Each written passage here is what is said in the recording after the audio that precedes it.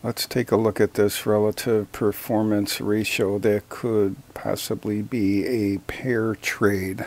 The IWM Russell 2000 versus the QQQs. So we have the Andrews pitchfork anchored back here November 2022, and you can see the IWM to QQQ performance was terrible. And then the value play was back on, speculation mostly, and then that fizzled out. And that brings us to July 2024, where the ratio is at the bottom of this pitchfork. Only has 3 tines. There's a middle one, an upper and a lower. And it's got nice hits where it's anchored, so solid one here right after the price label, one here, another one here, pretty close here, hit here, little whipsaw on the price label, another hit here after this one, and that looks pretty good. Anytime I get more than 2 hits, I'm happy. Here we have 3 or 4 solid ones and about 6 close ones, so I like that anchor. And we have the AB here following this spike upwards for the IWM outperforming QQQ. And I keep asking myself on the NYA to SPX ratio, will this hit 0? Here, this has a real chance. This one started off some time ago and hit a high for the ratio of about 1.75, I believe. And now it's at 0.417. So will this be the first one to have a 0 or negative relative performance ratio? But in the meantime, we're going to look at the contra trend for a little upside movement, and definitely the trend is down for IWM performing against Qs.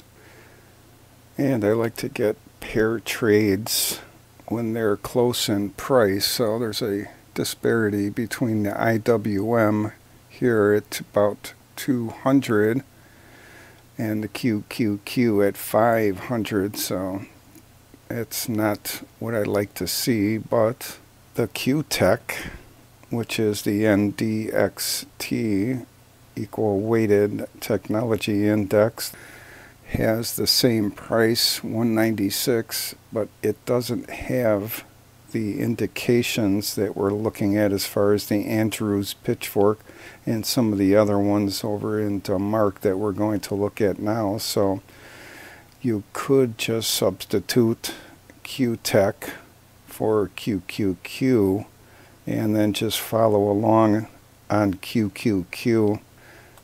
Either way, it's a real David and Goliath story. Here we have 2,000 Davids in the Russell 2000 throwing slingshots at 30 or so incredible Hulks in the QTEC, or 100 incredible Hulks in the QQQ. Either way, it's a real David and Goliath story. So one could put the pair trade on, and I am going to try it. I'm not going to go whole hog on it, but I am going to try it. So put the pair trade on, and within, I don't give it too much time here, a couple of days, few days, if it decides to go back under 0.4131, and I will just jettison that as a mistake. If it decides to head up, then we'll write it and then see what happens at the middle tine here of the Andrews pitchfork and start lightening up there, and then see if it starts heading back down or by some miracle break through to the upside and hang on to it. And the top is near. It's going to be difficult as always to figure it out, but see, the triangulation video before this has a pretty good idea of a small range where it could happen. So we'll watch those levels and this relative performance ratio too, so that we don't lose any money and maybe even make a couple of dollars. Long story short, these pair trades like this, where the disparity is quite wide between the two sectors like that, is good to put on near the top or during the topping process. Start getting in on those, and they can be quite lucrative if it pans out. And the reason why I'm even considering it is because in the mark we're looking at the MACD histogram, the QQE, and the RSI, which are very similar. The ultimate oscillator and the commodity channel index, along with the elder force index, buying pressure, selling pressure. I see a positive bullish divergence in the ultimate oscillator and the commodity channel index versus price for this pair trade. And I've been monitoring these two, and they do lead the way, and the others will follow to the upside.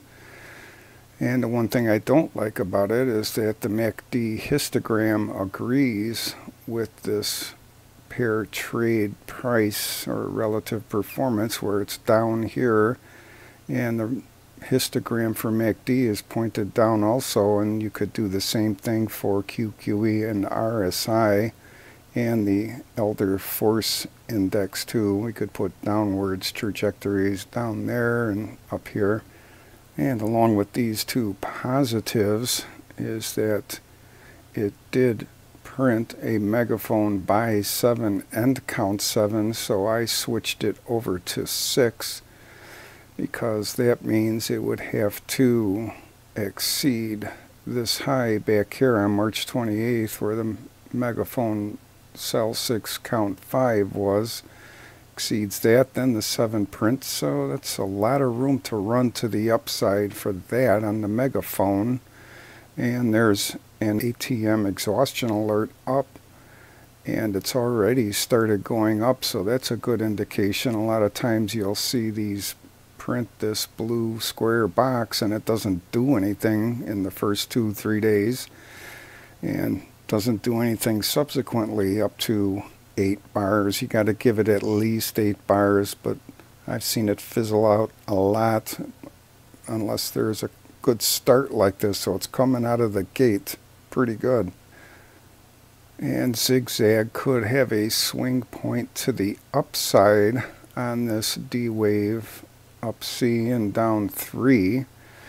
We would have to give it a few more days of higher lows than back here where this low is here. So 5 higher lows behind it, and then 5 higher lows after it, and that could print that zigzag swing point to the upside. And the elder force index is above 0, 158.052, and the fast moving average is in positive and above the slow moving average, so that's a good sign. And so next would be the ultimate oscillator to get above its oversold, along with RSI, the QQE. And we'll use the Williams percent R as the contra indication to the trend, which is definitely down in the Q's favor. So this could make it above its oversold. And then the psychological index is fast approaching 50. So once you start getting 50 and above, buyers are coming in.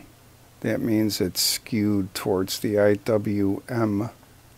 And if it does pan out, I don't expect it to pan out for too long. So the short-term KST here is about to go above its signal line. It's still below 0, but nonetheless pointed up.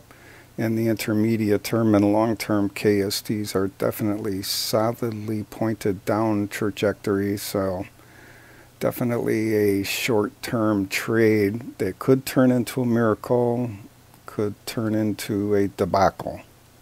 But it's a low-risk one right now. with this relative performance ratio way down here on the bottom tine of this Andrews pitchfork. Depending on your risk tolerance, you could just let this bounce off of here a couple of times, but you'll be underwater a little bit.